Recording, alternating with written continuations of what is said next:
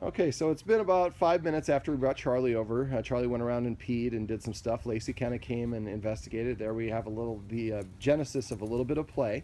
Charlie is helping out by laying down, which is a lot less confrontational of a body position. Lacy actually walked over here towards me, which is the first time she's ever done that. And her tail's up. Her tail is up.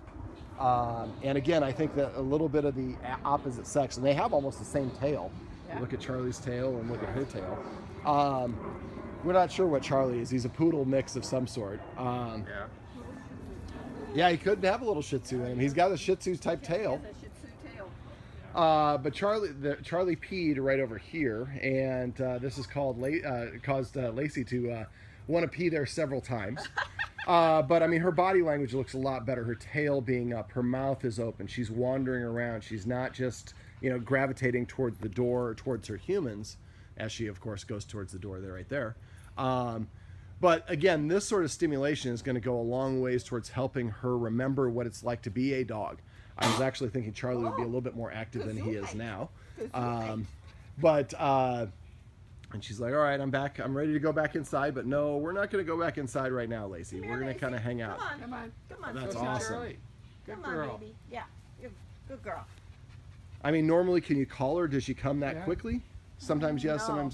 sometimes she doesn't. Okay. Depends upon what she thinks you want her to do. Sure. Like if she wants to go inside, she'll zoom. Right. If you call her come inside, then she'll. But if you say, "Oh, Lacy, let's go over here," and Yeah, that's what we like. Yeah. Sniffing rear ends and Sniffing rear crotches ends. is always a good sign.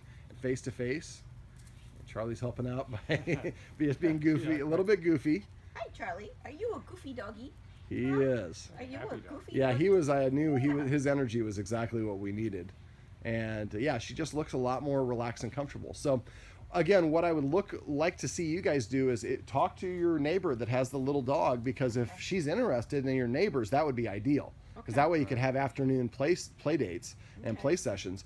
But even if that doesn't work, I mean, you can go to Craigslist, when you're out walking her, because you're going to start walking her more and more now that she's doing better on the walks. If you run into somebody who's got a little dog, especially if she shows interest in it, hey, we live right around here, and we're looking for a playmate for Lacy. Would you guys be interested? And you never know. You might, like, if you guys are going out of town, you might have somebody that she could stay at their house, and vice versa. So I mean, if you had somebody who had a dog that stayed here for a day or two, right. that's even better stimulation, because that's all 24/7. So I love this. Is great interaction stimulation. Now, Lacy, you're doing awesome, sweetheart. Uh-oh, Charlie peed again. Let's go do another dry run. is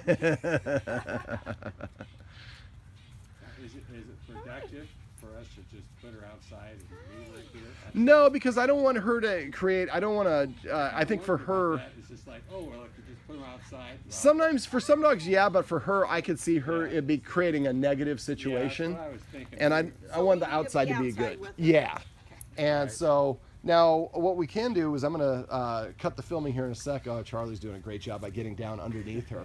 I'm going to have us just kind of sit at your deck, and just, if we're standing, we're kind of transitory. So if we're sitting, then we kind of look like we're more hanging out. Now, the problem is this might cause the dogs to gravitate, be on the porch as opposed to in the yard.